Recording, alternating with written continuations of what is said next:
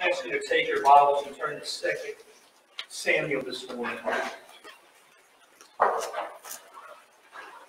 Before I begin this morning's service, I'm going to ask you if you would to join me in prayer. I want to give you something specific. I know there are a lot of churches today. Some of you may have seen on social media, my wife put a post up yesterday. Her little cousin, who is 4 years old, was not feeling well this week, and their family's world is turned upside down. It went from what they thought was possible leukemia to multiple tumors in her stomach and on her vital organs at 4 years old. She has been going through extensive treatment at UNC, a hospital testing this weekend, and the family, as you can only imagine, is really struggling. And so I want us to pray, if we could, for the little baby's name is Georgia May Webb. Parents are Abby and Tyler Webb. They're very young parents. As I said, Georgia May is 4 years old and has been prodded and poked more this weekend than probably most of us will have in our life. And so we do know that there are multiple tumors in her body, and the possibility of leukemia also is being tested and looking into right now. So if you would join me as we go to the God that heals and pray for this family. Father, sometimes we don't have an answer. Sometimes we don't really know how to formulate words. But God, we can find rest in each other. As we've talked for multiple Wednesday nights in our Bible study about what it means to be friends as a church, a friendly church, a loving church, a kind church with our brothers and sisters. To be there for them. So Lord, our scope of family goes beyond these doors. Lord, we have the same Father as you. And so, Lord, I have no fancy words. Today I just ask that you please be with the Webb family. I ask very specifically that you would be with that little baby as she is going through so much. Lord, you would just intervene. That's all I really know how to ask, God, is that you would do what only you. I don't know what to pray for. But I pray that you would be with this family through this time. Lord, as we study your word today, and it is your word, it's not mine. People walk through these doors today with burdens of their own, with difficulties of their own, with challenges of their own. And I just pray that today you would meet with us. Father, we know that your Spirit dwells in us. And so, Lord, we pray that today you would allow us in the hardness of our hearts, and oftentimes the hardness of our thought process, the callousness of our thoughts, that we would be sensitive to you speaking to us today. Thank you for the worship songs that we've sung, Lord. To be able to say that when we don't understand and when our life is turned upside down, because of you it is well with my soul. Lord, we love you and we thank you for your multiple blessings in our individual lives. In Jesus, your name alone we pray. Amen. One of my favorite characters, as many of you know, the Old Testament, is a man by the name of David. As I study the life of David, I see David like me. He's had a lot of feelings. I mean, David had a lot of good things, and we do like to talk about as good things. We like to talk about David just killing the giants. That's pretty awesome. We like to talk about David grabbing the lion by the beard and slaying the bear that as he came after his sheep. That's pretty cool too. Oftentimes we really focus on the fact that David was a man after God's own heart, which we absolutely should, because both Old and New Testament say that. But you know, one thing that we have in common with David is that David failed in his life, and we, at some point in our life, in some form or fashion, we have failed. Maybe as a father today, we look back and go, I wish I could do some things differently. Maybe as a mother, maybe as a husband or a wife, maybe as a believer, maybe as just a friend, as someone that you're close to in that inner circle. You just feel like you have failed somebody or failed at something you've tried, and it just tends to weigh heavy on you. Today we're going to talk about the reality of failure. It's not a matter of if we fail, it's a principle that we live by as human beings and when we fail. Many of us, I think, have in common that we have regret or of some choice that we've made in our life. Shame and scars abide, and even though we've been forgiven by the grace of God, and praise the Lord for His forgiveness, right? You know, He does forgive, but the truth is, even in our forgiveness, sometimes we still suffer from the scars of our actions. And so today what we want to do is we want to kind of understand that failure just doesn't happen. I just don't wake up one day and fail. Oftentimes failure is a process. There's a time in our lives in which we're set up, and the enemy continues to bombard us. He continues to lay a path, and we follow that path, and it sets us up for failure. And what we need to do is not wait till the failure to turn to God and say, Lord, forgive me because I've got this heavy burden. What we need to do is, if we're there, let me say that's exactly what we need to do. But we need to recognize the steps that lead to failure and what we can do through God's Word to alleviate that failure. This is a crazy story that we've talked about and we've learned from the time we were in children. It's the story of probably one of the greatest wishes of a do-over that possibly could happen. David, the shepherd boy, was crowned king. And man, David was in the midst of just a life of one hiccup and mess up after the next.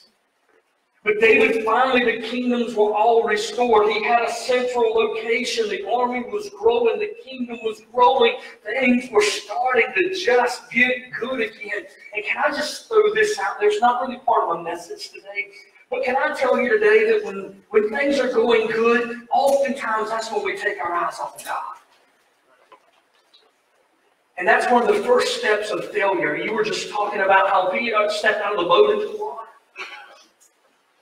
And he took his eyes off God and he focused on the waves around him. You know, we do that sometimes when troubles come, but we also do that sometimes when things are going really well.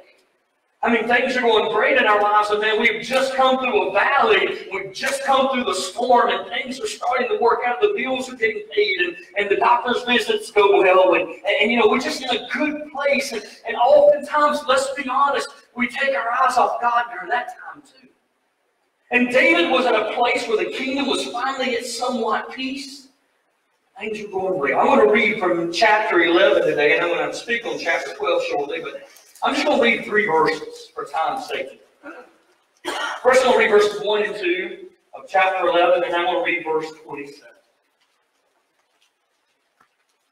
of 1 Samuel chapter 11. It says, in the spring of the year, when kings normally go out to war, David sent Joab and the Israelite army to fight the Ammonites.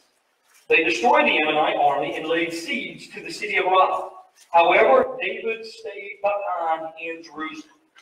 Late one afternoon, after his midday rest, David got out of his bed and was walking on the roof of the palace. As he looked out over the city, he noticed a woman of unusual beauty taking a bath.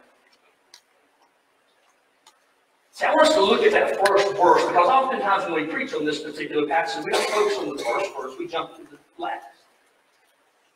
First verse says, in the spring of the year when kings normally go to war, David sent someone else to do his job. Look at verse 27. Then we'll put it all together. When the period of mourning was over, David sent for her and brought her to the palace, and she became one of his wives, and she gave birth to a son.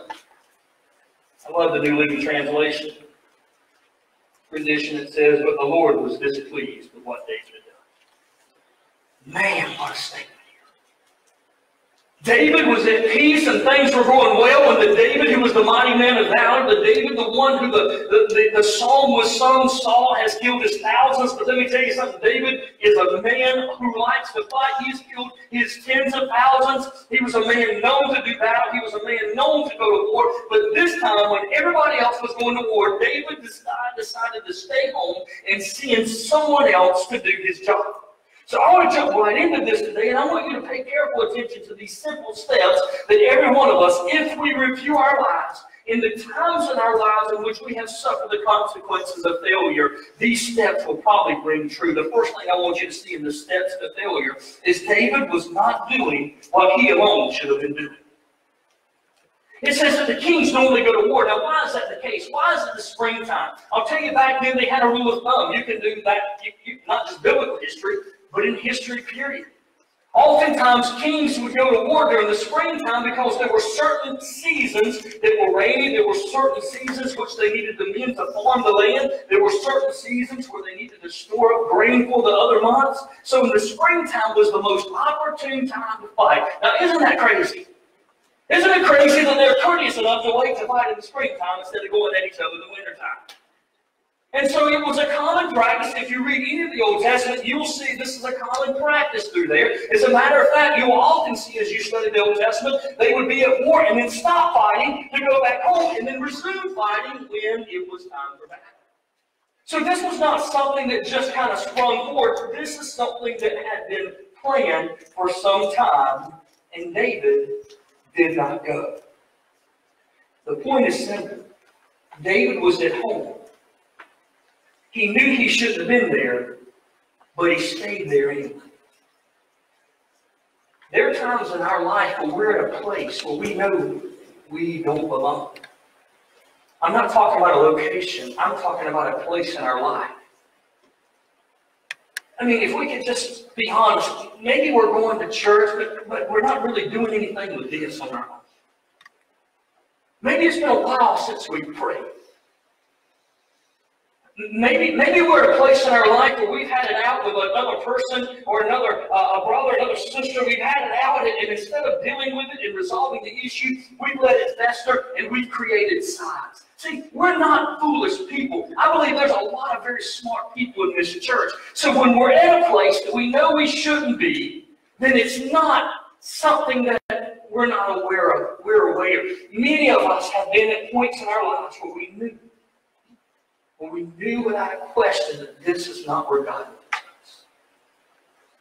David was where he should not have, David was doing what he should not have been doing. You've seen people that, got yard work that needs to be done. You know what needs to be done. Some of you are really struggling right now because I'm speaking to you after all this rain, right? You let your dog out to get to the bathroom, you lose them, you can't find them, you have to go and send people out and look for the dog. The grass is so high.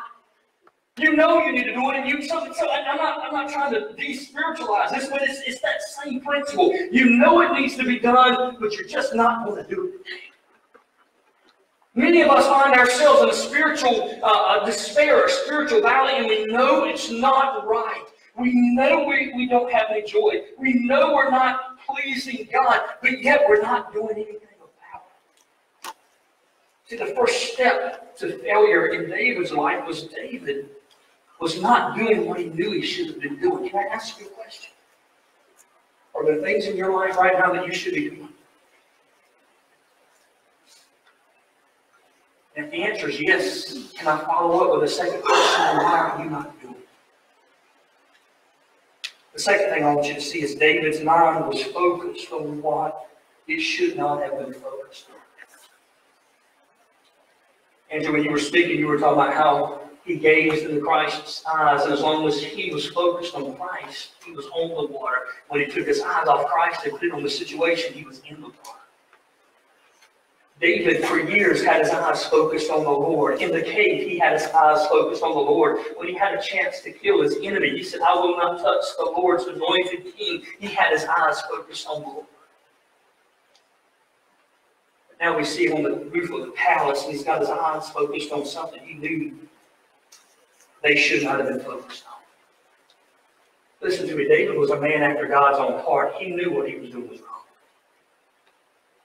Now, why was he on the roof, many people ask? Can I tell you, that's a common practice. That's a common practice today. One of the first missionary trips I went on was a very high humidity place. It was hot and humid. And I remember one of the things we did in the evening time in this very run-down area is we would go on the roof, literally go on the roof and sit. and just communicate because it was cool. There was no air conditioning and so forth in there. So the practice of living or sleeping or standing on the roof was not unusual in and of itself. The practice of David looking at a woman taking a bath and staying focused on her, that is where you think. David was not doing what he should have been doing. He knew that, but he didn't do anything about it.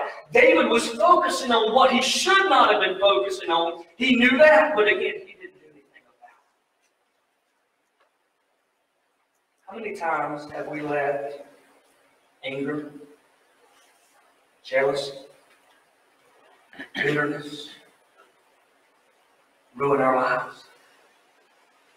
Because we're so focused on it. You've heard me preach this before. When you forgive other people, God didn't tell us to forgive and love our enemies to make them better. He did that so we can become better. So we can be free from the bondage that oppresses each and every one of us when we allow bitterness and things that have haunted and hurt us to reside in our lives and keep us from experiencing the joy that God offers us. He did it for our sake.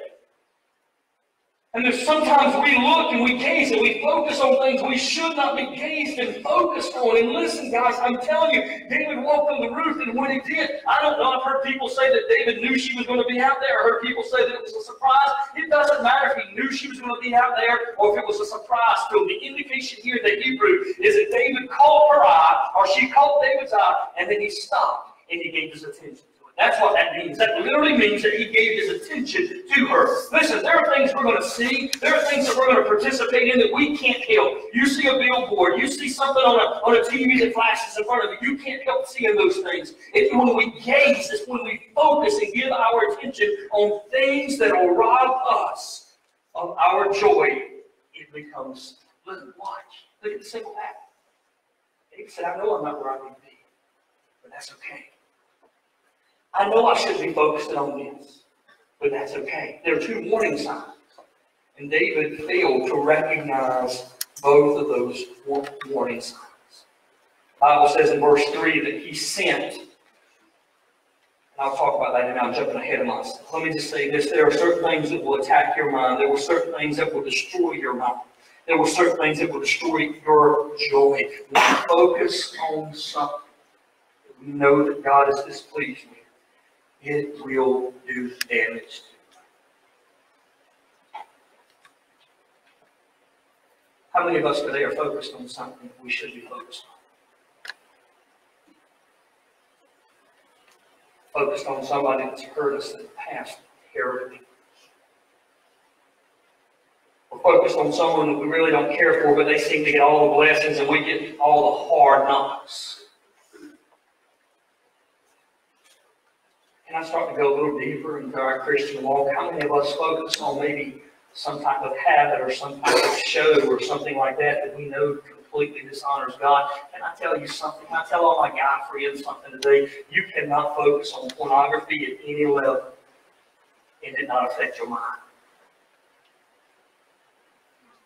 We don't have to talk about that in church because you know what? That's just not what we do. But yes, that is what we need to do. We need to talk about things that are robbing us of our joy. David was not where he should have been, and he knew that. He was focusing on things he should not have focused on, and he knew that. Let me just state this by way of transition of what we focus on. If we're not careful, we will soon act. Number 3.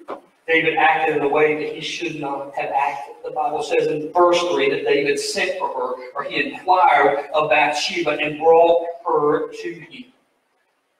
When we are not where we should be, when our mind is not focused on what it should focus on, then it is inevitable that we will certainly act on that which we should not act on. You understand what I'm saying here? Don't make this harder than it is, and I don't want to make it harder than it is. When we know that we're not in a place that we should be, when our spirit is struggling, when we are just completely at the point of being overcome, that is a warning sign that we're on the road to failure. When we begin to focus on things that we know we shouldn't focus on, instead of focusing on the goodness of God, instead of focusing on how God can help me through this, we're focusing on all the negative things around us, all the sinful things around us. That is a definitive sign of failure. Because these two steps will lead us to the third step, and that is to act on it. You know what? I've never said an ugly word that wasn't first filtered through my mind. I've never told a lie that first wasn't filtered through my mind. I never participated in any action that wasn't first filtered through my mind. And if we can learn to catch it here before it comes out here, it would save us a lot of damage. David knew he wasn't where he should be. David knew that he should not have been focusing on that. And number 3, David knew he should not have acted on those things. And I tell you why. I told you these are the steps. Can I tell you why we often make these choices? Number 2. The mistakes we often make on the road to failure, firstly, is David thought he could get away.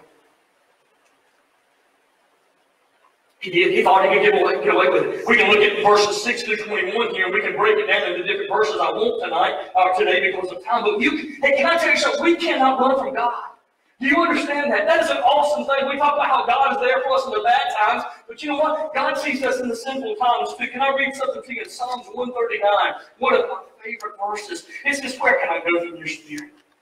Where can I go from your spirit? Where can I flee to get away from your presence? If I go to the heavens, you're there. If I make my bed in the depths, you're there.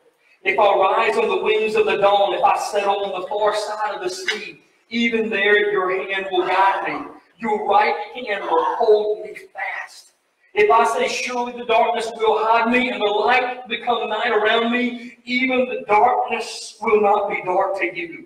The night will shine like the day, for darkness is like the light to you. You know what he said? He said, there's nowhere I can go. There's no place that I can be that God's not aware. Whether it's Adam and Eve in the garden hiding behind some bushes, or whether it's me on a stage on Sunday morning at Parkwood Baptist Church, you and I cannot evade the presence of an almighty God. Are you listening to me this morning? Are you with me? Do you understand the principle here today? That we cannot escape the presence of God. That enough should put such fear in us that it changes the way we live. I have never gotten away with one sin in my entire life. Let me hurry along. Number 1 mistake is that David thought he could get away with. We cannot get away with anything. There is nothing that we do that God's not aware of. Mistake number 2, David tried to hide and justify his sin. I can't hide my sin. And I think we all agree with that. I think the problem we have in today's America is we try to justify ourselves. We take sin, we put another title on it, and we say it's okay, when that's absolutely not the case. You understand that? That's why the sanctity of marriage is being challenged. That's why the lives of the unborn babies are being challenged, because we put another title on it and we feel better about it. Can I tell you something? The cup can be gold encrusted with jewels, but if it's poison on the inside, you'll die just the same. And we have painted sin up to make it look pleasing and justifiable, but the residual effect of the sin is still the same as it's always been. I love this when I study this in verse number 27. David said, I want to marry her. You know what? Everybody in the kingdom thought David was a pretty good guy. You realize that?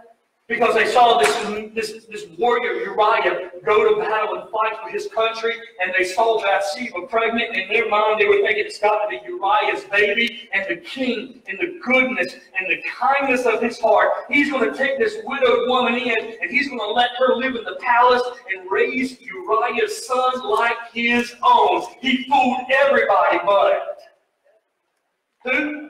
God. I can fool everybody some of the time, but God none of the time.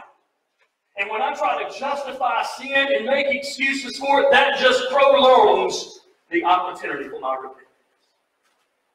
Hey guys, listen to me. Let's just make this as elementary as we possibly can.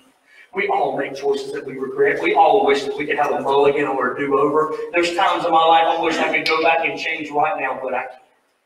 So what I need to do is learn from those times and mark the beginning of the failure process.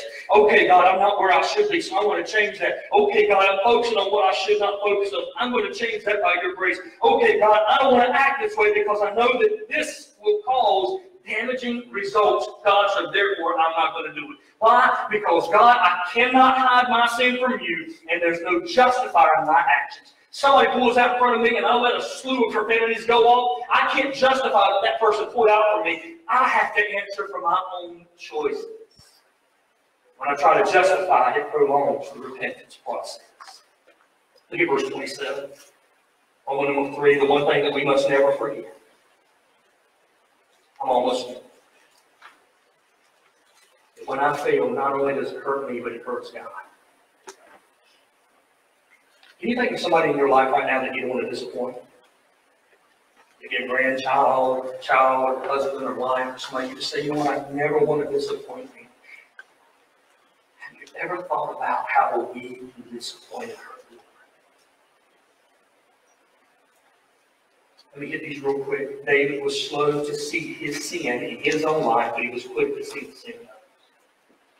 Nathan came to him, one of the greatest stories, one of the coolest stories in the Old Testament. Nathan came to him and he said, I got to tell you the story. David said, all right, I'm all ears. Nathan began to tell him the story about a man about a sheep. He loved that sheep, and that sheep was like a child because he had no children. Somebody came and took that sheep and cut it up, put it on the table, and ate it. David's like, you gotta be kidding me. I cannot believe that happened. You fire that man. We're going to take that man's life. We're going to take his family. We're going to put him in prison. We're going to kill him. We're going to turn his life upside down. And Nathan said, okay, I don't have to look very far because you're the man. Isn't it awesome how David was ready to rip that man up, tear him up in little bitty pieces and throw him into the field until he found out it was himself. Now this is where it gets really scary, so hold on because we're closing the door. It's so easy for me to see sin in other people's lives because that doesn't hurt. But when I see sin in my own life, it hurts to get rid of it. Immediately in chapter 12, David repented. Psalms 51 is the Psalms of repentance. David the prophet said, God has forgiven you. We love that story. This is what I'm going to teach you today so you'll never forget. He said, God's forgiven you. Nevertheless, your family will suffer because of it. Guys, please listen to me. I don't think this is taught. I never heard it growing up, and I wish I did. I wish I did. When we fail, God is a gracious God who will forgive us if we repent. Just because we repent and God forgives us doesn't mean that there will not be any consequences because of our actions. We don't like this. We don't want to teach this. Very few praise and worship songs are written about this. David repented of his sin in 2 Samuel 12, verse 13. In Psalms 51, one of the greatest songs of repentance ever written was David's song of repentance. That even though he repented, even though God forgave him, he still suffered consequences of sin. I don't like this point. I'll be the first to tell you. A man who commits a crime may be forgiven, but he still may go to jail. A murderer may come to repentance and understand that the grace of God is offered, but that doesn't relieve him of his sins. There have been choices and times in my life where I have failed and God has forgiven me, but His just hand of punishment is still on me. His kingdom suffered. His new wife, Bathsheba, suffered. His children fell apart. Preacher, what in the world do I do? I hate when preachers tell you what's wrong and not tell you what to do, so I'm going to tell you what to do when we go home. How do I keep from failing? This may sound outlandish. This may even sound crazy. But the very foundation, can I ask you to please keep God in your life every day? Read His Word every day. Oh, that's crazy. I know it sounds crazy because we don't know it anymore. We got TV and we got DVR that we can record everything we want to watch, and we watch it when we get home. But you know, a lot of years ago, we talked about how good the nation was before the nation turned upside down. They didn't have all the luxuries, but what they had oftentimes was an oil lamp. What they had oftentimes was a fireplace. And even though they didn't have a lot of books in there, even though they didn't have encyclopedias, which some may not even know what that is today, you know what they had? Most towns had a Bible. And they would sit around and read that Bible. And families were better for it. Communities were better for it. Schools were better for it. Our nation was better for it. The only difference, we got more luxuries than we've ever had before. The only difference is this was the focal point instead of everything else. The first thing I want to tell you is elementary, but have a relationship with God's Word. The second thing, and I don't mean to be repetitive, but not only read it, but meditate on it. Joshua 1:8 says, study this book of instruction continually. Meditate on it day and night so that you will be able to do all that is written in it. Only then will you prosper and succeed. You know what he says? He says, don't just read it, but I want you to apply it to your life. I want you to lay in bed at night, and I want you to think about what it means to pray for your enemy. As crazy as that is, understand that God did that. I want you to understand the life of David, a man after God's own heart. He failed, but God restored him. I want you to understand what the Word of God says. Don't just read it. I want you to meditate it. And then the third thing, be accountable to somebody. I said this, and I'll say this to you young people, right? Guys, I'm thankful. You guys have it harder than I do. I'm thankful that as a child of the 80s, I didn't have a cell phone. Because you guys were exposed to things that if I wanted to be exposed to it, I had to work really hard. But it's right there in the palm of your hand. You have social media where people can use it for good, but they can also use it to hurt and destroy and to attack your person, very person, to make you feel worse about yourself. You have it extremely difficult today. There is no question about it. But young guys, man, you young men, you young ladies, I really desperately want to see, I'm going to speak on behalf of Parkwood and these guys, I really want to see some young men step up and be men of God. And I know that sounds crazy, but it's young ladies to say, I'm going to be used by God. Nobody else is. I'm going to be. That's like I said a lot today. I'm going to put it all together and pray. There have been times in my life where I knew I wasn't where I should be and I did nothing about it. There have been times in my life where my thought was focused, my mind was focused, my eyes were focused on things that should not have been focused on, and I did nothing about it. Because of those two steps and nothing was done, there have been times in my life the opportunity to act, to say, okay, we're doing anything, presented itself, and I did nothing about it. So and even though God forgives me for my sin, and even though God will forgive you for our sin, you for your sin, we must understand that sin has consequences. And you say, I don't like that, that scares me. Good, because it scares me too. And my hope and my prayer is that it'll shake all of us at our very foundation. So when the first step comes and we know we're in a place we shouldn't be, we make a decisive choice to get out of the right here there. Because my actions have consequences. Grace is sufficient. Mercy is long-serving. But sin always has consequences.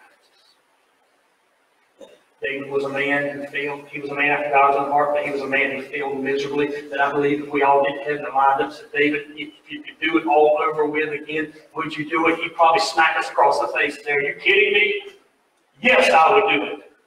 How dare you ask me that question? I would love to have a do-over. I would love not to disappoint and hurt God, because even though I'm with him, even though I'm a man after his own heart, I've hurt him and those around. There are steps to failure. It doesn't just happen. As you go down these steps, mark these steps. Make a decision in the middle of those steps. Just get away. You get out. Don't let it ruin you. Don't let it hurt you. Don't let it destroy what God has given you.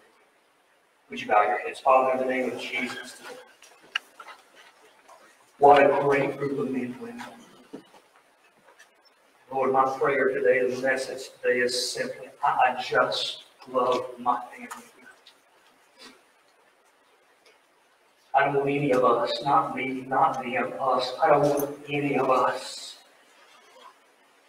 to be the recipient of the consequences of sin. Lord, I want every man, every woman, every young man, every young woman. I want every one of us to recognize when we're in a place we shouldn't be. I want it to scare us. I want us to cause to just that shocking reality of this is not where I need to be and make a change. Lord, when we're focused on things that we should not be focused on, I want it to shock us, Lord, so that we just step away and say, I got to get my mind off it. So that when the opportunity to act comes up, Lord, we're so far removed from that, we're not even there. But the reality is we all have failed. We've all been what we shouldn't be, focused on what we shouldn't have focused on, and participated in what we shouldn't have participated in. We've all done that, Lord Jesus. And so today, what do? Well, the most important thing is to seek you, to ask for forgiveness. The process of repentance is not just being sorry for the sin, but to say, Lord, by your strength, I don't want to ever participate in it again. Sounds crazy, I know. Lord, the reason I'm doing that is not to put a big yes on everybody's chest for Superman or Superwoman. I don't want any of my family to hurt. I don't want to see them suffer. I don't want to see them inherit the consequences of bad choices. So God, on the road to life, please give us wisdom to recognize the road to failure. And to be wise enough to step off of it. To count the cost. Or to focus on you. Thank you for the day. Thank you for your wonderful goodness. Thank you for everyone that's here today. In Jesus, your name alone we pray. Amen. God bless you. Thank